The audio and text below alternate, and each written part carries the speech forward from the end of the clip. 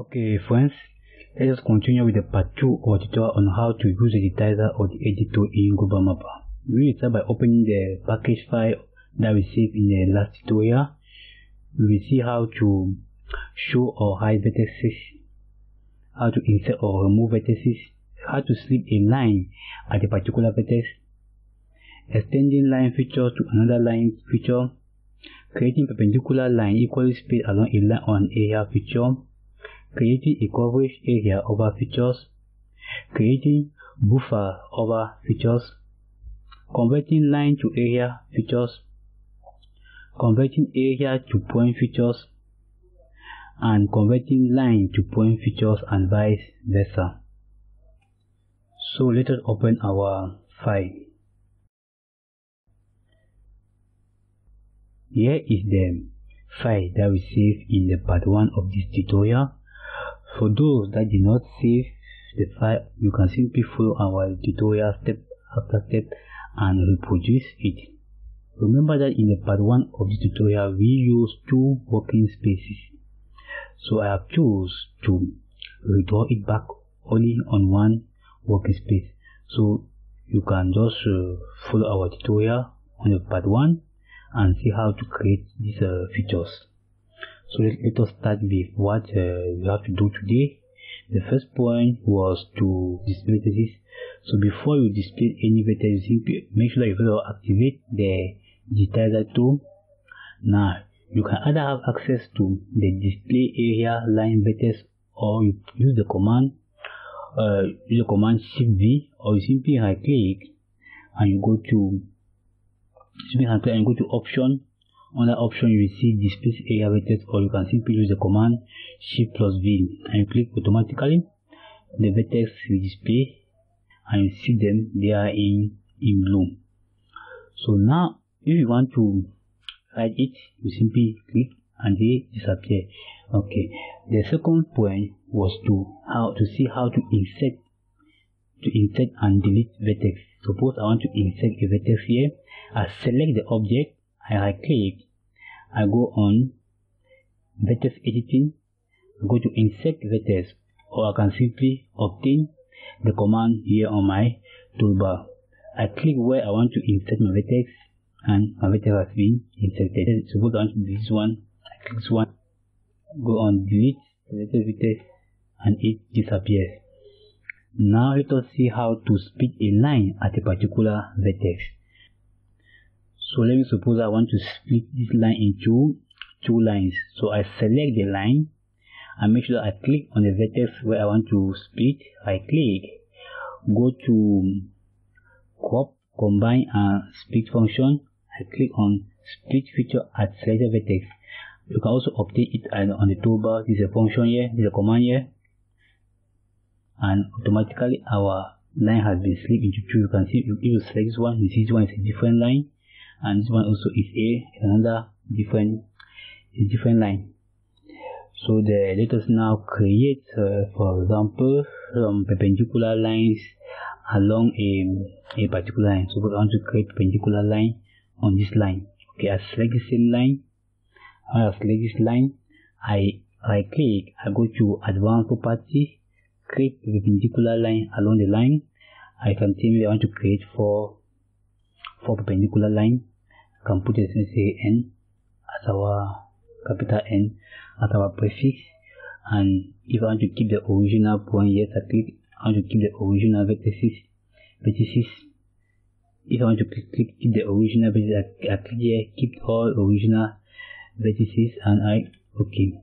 The same the distance, I can just say 5. I even allow at 5,000. It's okay. So this is our some perpendicular line that has been created at 5,000 meters. 5,000 meters. So here normally you have to at least that since they kept the initial vertex. So this one here should be a vertex that was supposed to be, there was a vertex, so that was from here to here is 5,000, and from here to here is 5,000. So maybe there was a 10 vertex. That's why you're having 2 here. Okay, let us now see how to create a coverage area over a feature. This, for example, I select a feature, I click, I go to advanced property, create coverage area, and okay. See, it's a coverage area over my feature. Let us now see how to create a buffer along a feature. For example, a line. I will create a buffer with a line feature. Also, I will create a buffer with a rectangular feature. But first, I would like to open this one. I will uncheck this point, so it's not worry me. So I will choose this feature and I click, go to create buffer. Okay, I will put a positive 1. If I want this number of zone and the buffers, the number of zone the buffer we take. We have, if you want it to appear on both sides, if you want it only on left, if you want it only on right, you click here. So I will allow on both sides. I will say 2. Let me put 2 so I will see when. Here the create rectangular buffer rather than rounded buffer. So I will create rectangular buffer. Now I click. You can zoom. You see these are buffer and they are in there. They are rectangular in shape and there are 2. 1, 2, and 2 on both sides. So that's why I choose 2. So let me create an internal buffer. I will select this one. I click. Still under advanced property on create buffer. Now I will put a negative number in front. Put 1 and okay. Now if I unselect, see this is an internal buffer. Let us see now how to convert a line feature to an area feature. So I have here a line feature. I want to create this line feature to an area feature. I select this feature and I click. I go to advanced property. I create a new area feature from the selected line and okay. I put a name. I call it maybe area 1. Just an arbitrary name. Okay, area 1. This is an area feature that was created in with a line feature. If I want to create now, it does not create from a point feature from an area feature. This is an area. I want to create points. Point feature. I select it. I want to create point from this square. I go on advanced property. I go to create new point feature from an area feature. If I go and activate the square, you see these are points that are being created. This is a layer. This is a layer. So let me check it back. So let us see now how to move from point now to a line and vice versa. I will select this point. I select various point. The 3 point. I click. Go to advanced property. I create a new line from selected point. Now here, if you put, they ask us to put the maximum distance allow between point to connect. If you allow 0, that simply saying that any distance should be allowed. So I will allow 0. I don't want to force anything. I allow at 0 any distance between the 2 points you should take. I put the line. Let's say line 1. Just like that.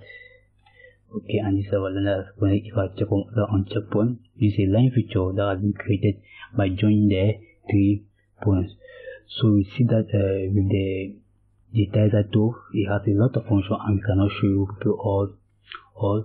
So what you have to do is to right click and read and go to the other command that you could not have access to it. You right click, you read them and you apply them one after the other. You apply them one after the other. And if you have any problem or any worry, for example, in drawing a particular feature, you can address us to our page. We kindly respond to you. So if the video was helpful, please share, comment to it. If it was nice, that it was nice. If it was bad, that it was bad. And don't forget to subscribe to our channel. Thanks for watching.